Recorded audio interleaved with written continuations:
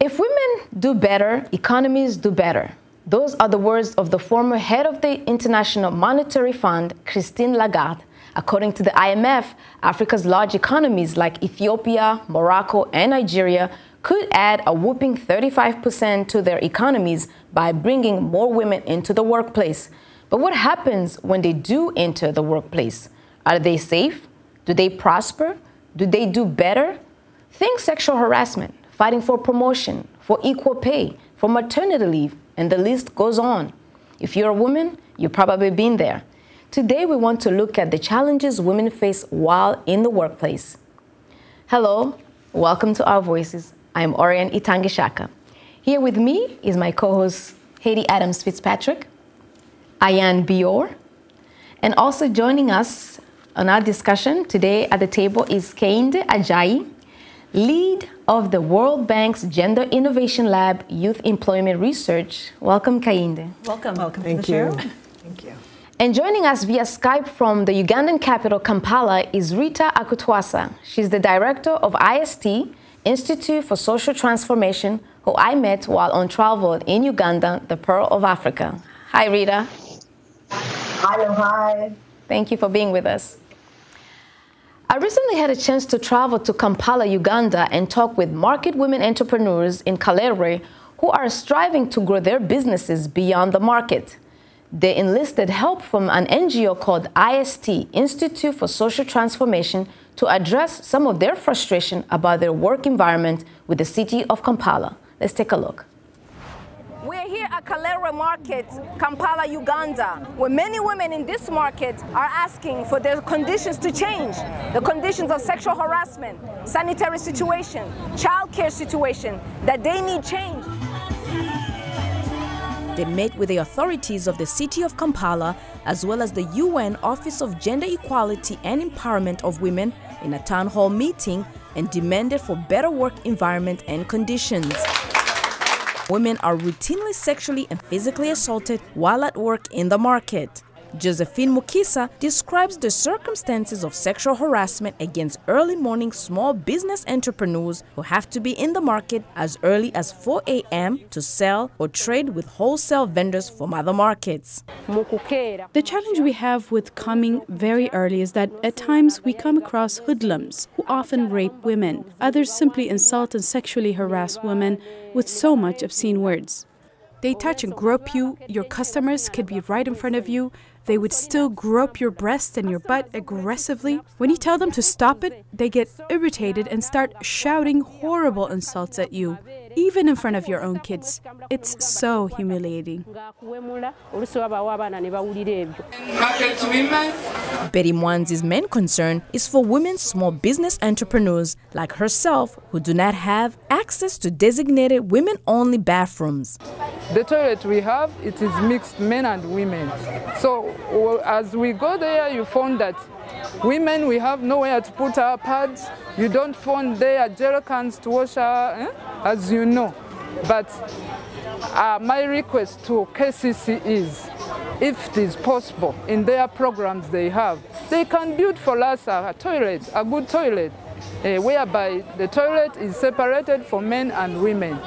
Namatovulo Kadia sells cassava in Traore Market. She says the most pressing issue as a vendor is childcare, as the market's authority have begun enforcing an old market regulation that forbids parents from bringing their children to work in the market.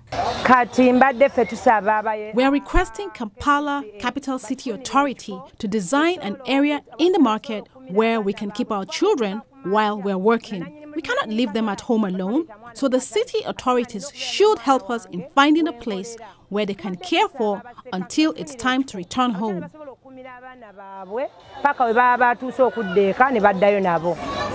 IST, Institute for Social Transformation's representative, says women have taken an important first step in coming together to demand action. I would start by answering that question to ask how important is the G7 coming together? How is important is COMESA coming together? How important would the European Union be coming together?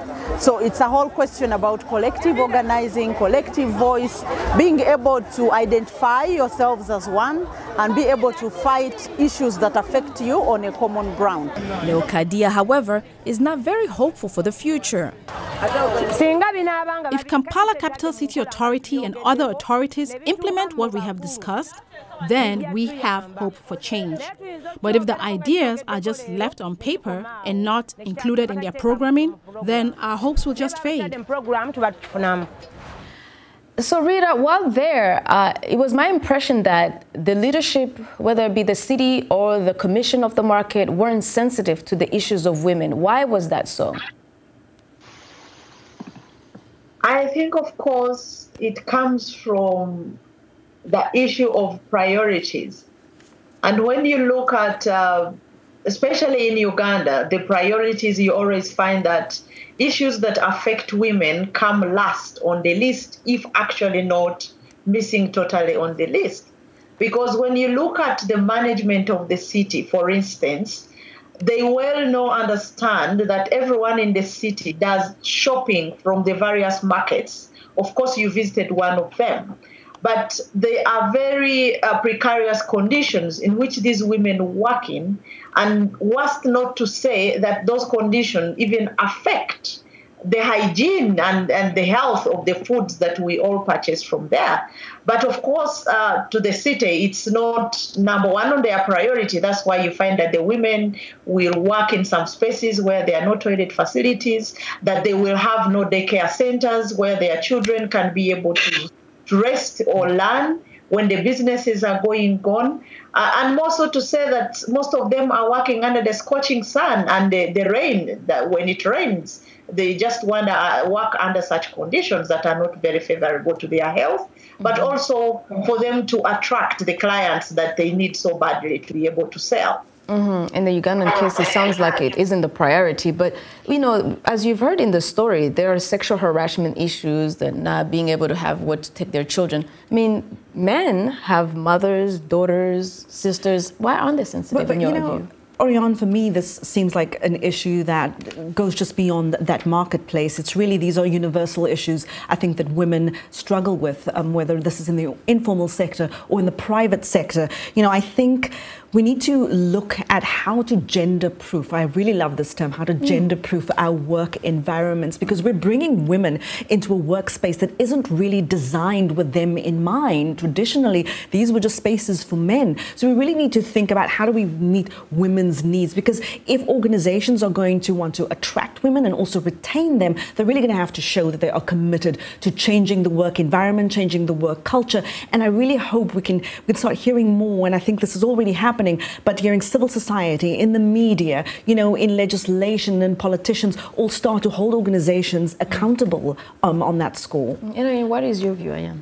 Yeah, I mean, I think you're absolutely right, Hayde. I think that change will come, not only when women enter the workforce, but when we are in positions of power. Because, one, I do think that we are stronger in numbers, but I do think that having women in high positions of power, whether it be, you know, in Kampala and government or even in the marketplace, I think that these women can be in positions where they are advocating for a sexual harassment policy, or they are advocating for pump stations for women who need to pump breast milk. But I think that only happens when you have women in those places, because men are not. Like when you have the numbers, absolutely. Yeah, let me bring it back to Kehinde. In your view, in some of the research you've done, you know, in segregation in the employment sector, what are some of the things you think are the issues? So some of the recent work we've done, we have a recent report that's come out that's addressing this fact that even though women, especially across Africa, are a large part of the labor force, they still have lower levels of earnings, both in formal jobs and in the private sector jobs and informal jobs. And one of the big core areas that we outline is the fact that there are contextual factors that matter.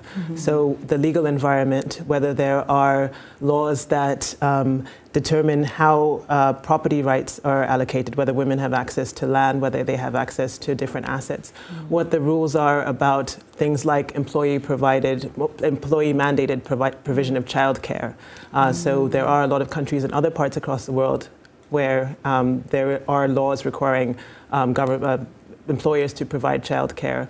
Another issue in terms of contextual factors is things like social norms, whether there are norms in the society that women should do certain types of work, that certain types of spaces are the spaces that women should be in, what the rights are for women in terms of addressing gender-based violence and having protections in that. And so there is a lot of work showing that those are some things that could improve. So it sounds like there is an issue with gender roles that are still very intrinsic in how people behave even in the workplace, and allowing women to just be women.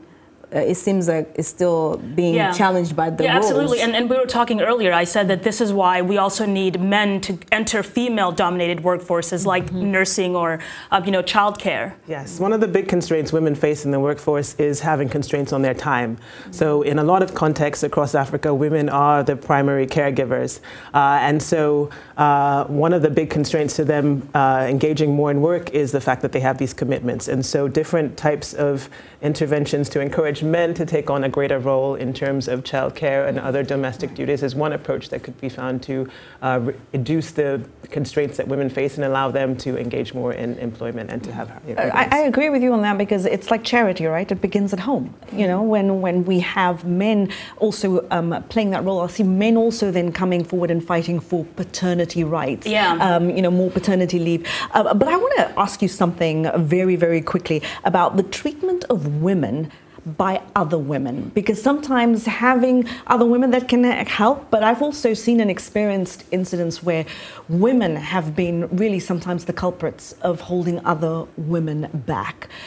How does one begin or even start to fix that issue? Because it's not a conversation we as women are very excited to have, but it's there, it exists, and I'm sure many of us have experienced it too. Correct. Perhaps in the market leadership, there's probably a woman who's supposed to be advocating for her friends and aren't.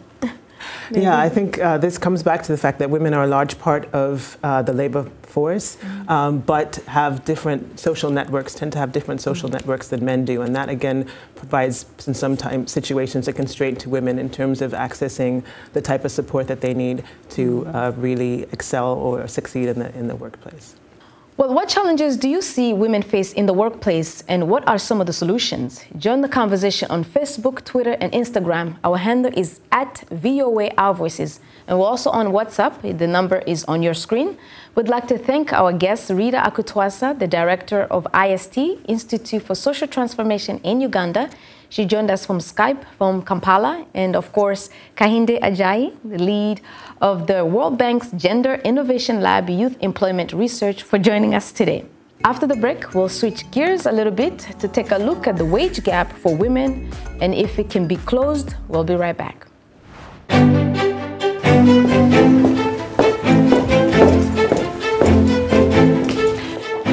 Our Voices is about more than just sitting here and talking about women's issues.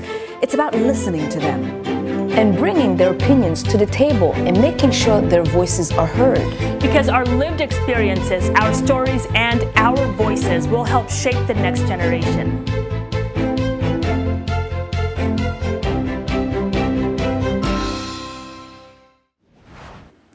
You're with Our Voices. Welcome back. The World Economic Forum estimates that the global gender gap will take 108 years to close, and the gender pay gap will take even longer, 202 years. In the next part of our discussion on women in the workplace, we shift the gears a bit and ask, what is driving this wage gap, and how does unequal pay in the workplace affect women on the continent? And I'd like to welcome Hellen Fissihaie. She's the CEO of F3 Global, based here in Washington. She works with women entrepreneurs across Africa and in the diaspora to help improve their capacity and give them access to trainings and networking opportunities. Hellen, welcome back to Our Voices. So good to have you back. Thank you. Nice to see you again. Ladies, it's going to take 202 years. 2 lifetimes. I mean, it feels great to know that your great-great-great-granddaughter might have a chance at equal pay for equal work. Well, we better start now. We're so much closer now. I mean, I don't even know what we're supposed to do. But why is it going to take that long? I mean, I guess we can talk about it. It's amazing. Hellen, why do you think we still have a pay gap at this moment? I feel like the simple answer, honestly, is that the world and men that control the world really don't see us as equals, clearly. Because if they did and they saw the multiplying effect of having a woman earn as much as you, who contributes ×2 as you, then you would recognize that it actually puts more money in your pocket, actually, by paying the woman next to you a little bit more. And I couldn't agree with you more. It is about the power dynamics in the workforce, and the people who hold the power traditionally have not been people who look like us. And I think that they are afraid of losing that power to women who look like us. And that's what we're really fighting against. It's these power dynamics that are against us. It's a lack mentality. Like, you think by giving her more, that you're going to lack something. But it's not even more, it's the same. Equal pay. Equal pay. That's more, right? That's true. And the logic behind it all just always blows my mind that there is no logic behind it. Because for me, it's very simple. I always look around me, wherever I've worked in my life, I've looked around and I have asked myself, what are the men doing right now that I cannot do? What am I doing that they cannot do? And, you know, is there anything that they do better than I do? And if the answer is no on all of that, why on earth am I being paid less? So that's always been, I mean, even when I was younger, I wasn't as outspoken about it as I became later in my life. But we've got to push for this harder every single time, especially because it doesn't make sense. And I think that we also have to know our worth, which is something that I think a lot of women really struggle with. I totally agree. I find that when I have male clients, even if they're startup businesses, they're so confident in their business and they're so like, yes, I deserve to get paid $250 an hour. I'm like, really? You just started. So what are some of the things? But when I find a woman who has 10 times more the experience of that same man, will say, oh, well, is that too high? Well, she constantly asks for affirmations and confirmation that, you know, she's charging too much, right? And I think it starts as kids. We really look at this logically, because even what I said earlier, I'm looking at my contemporaries, you know, people who are doing the same work that I'm not saying I should earn as much as the CEO, but someone who is doing what I'm doing. And I think women are practical that way. Maybe, yes, exactly. And Helen, maybe in the trainings that you've been giving these women on the continent, what are some of the tricks in the books that you teach them? You know, one interesting training we did was in Ethiopia. And it was focused around marketing yourself, but we talked about a shame culture, right? So in those cultures, and I'm from Eritrea, so we have the similar culture. It's a shame culture where a girl does not walk around saying, I'm the best, look at me, pay me for what I deserve. It's almost like you have to be recognized. And so we got to get out of that as women and say, like, I worked hard, I have the same education, I earned this, so this is the value, and this is what you need to pay me. And not make excuses or not ask for anything else. Hey, and you said you spoke to someone in Ghana also. Well, yeah, and it really goes to what you were saying, Helen, about culture. You know, I'm from South Africa, and I don't know how it is in the countries you guys are from, but we don't really talk about how much we earn. It's just not, it's taboo. And of course, organizations like that it's taboo, because, you know, nobody knows how much the other earns. And so I just traveled to Ghana recently, and I spoke to a very interesting woman, Lilipal Baba Otu, and she's the CEO and founder of an organization called Bridge for Equity Ghana. And we talked about, you know, equality. We talked about equity when it comes to pay. She mentioned something very interesting about how when a woman gets married, that just changes the dynamics of what you find out, what you ask around the pay gap. And just take a listen. Gender pay gap in Ghana happens because of how they perceive a woman to be, especially when she's married. Let's say you're in the same position with a guy, they will think he has more responsibilities when it comes to money, and so they, you know, tend to pay him a little bit more than you are, but you're doing the same job. It's hard to know how much your male counterparts are being paid, but when you compare to your friends or your spouse, you can tell that you're being cheated.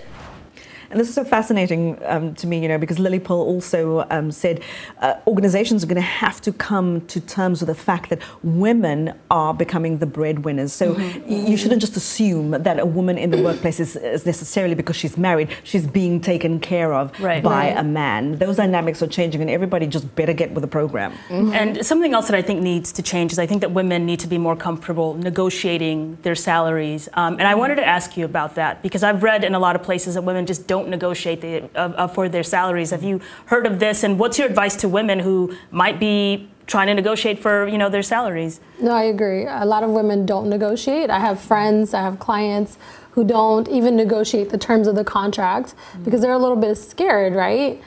They feel like maybe they're grateful for whatever the situation may be. But again, it goes back to knowing your value and knowing the value of the work that you're producing.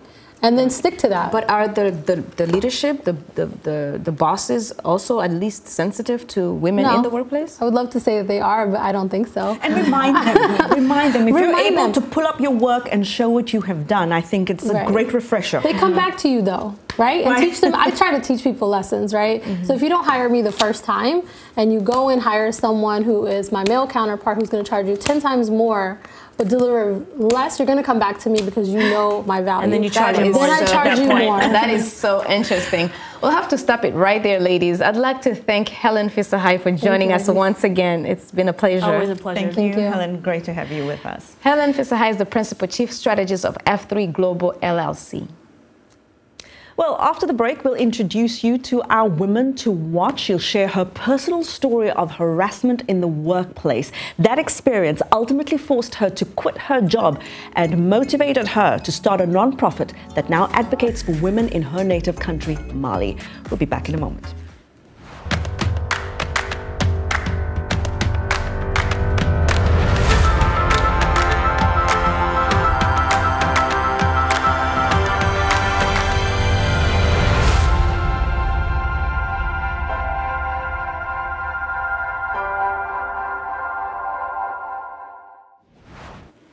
Welcome back to Our Voices. It's time for a Women to Watch segment. Everyday African women on the continent and in the diaspora are doing extraordinary things. And today we highlight the contribution of our VOA colleague from the Bambara French to Africa Service, Kadiatou Traore. She's the founder of the Association for Solidarity, Aid and Action in Mali. Welcome, Kadiatou. Wow. Good to have you. Welcome. We're so happy to have you. Thank you for having me, and I'm so honored to be part of your beautiful team.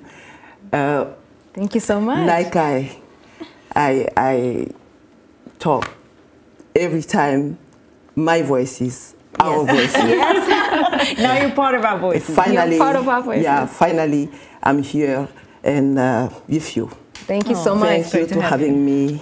In set? Yes, for thanks. sure. Well, we're going to get right into it, Kadiatou. What drove you to start the nonprofit that you started in Mali? Well, in Mali, I work as a prominent government staff members. So I faced the worst time in my career when the new boss, solicited me a sexual favors. It was very, very complicated situation for me. And he made my job a living hell when I did not give in to his advances. So I thought this situation will be, very, very a safe place. Exactly, because in our society, it's very, very complicated to say that a man could, push up the woman and in this kind of situation. So, but when I refuse his advances, I refuse his advances. They push at me to the resignation. So, I lost my well-paying positions, and so I decided to go forward to the job, but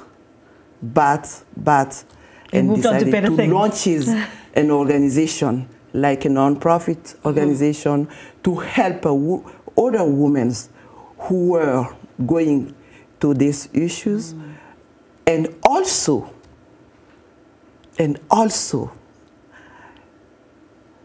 I would like my voice to be heard. Kadiatou, I really have a lot of respect for your generation because you guys really laid the groundwork for young women like me. We come into the workforce now and we know what our rights are. Right. It's in large part because of the work that you have done to fight for your own rights in the workplace. And I wonder, looking back at really your career, when you look at the workforce now, do you think that we are where we're supposed to be, or is there more work to do? Oh, yes, Of course, because, you know, I was, you know, talk to myself and said, it should be started by something, you know? The woman do not react to that kind of situation when it's happening. But, you know, I said to myself that I took that decision to myself and said, and maybe I'm going to get some voices added to mine and, you know, fighting against that issues. Speaking of that, did you get any support from either family, community, or anywhere else? A very few support. Did people fight you back? A very few support. Friend of mine told me, you have not to do that. I say, why? And when I said why, I asked why, she said, you know what I'm talking about it. You know where you're from.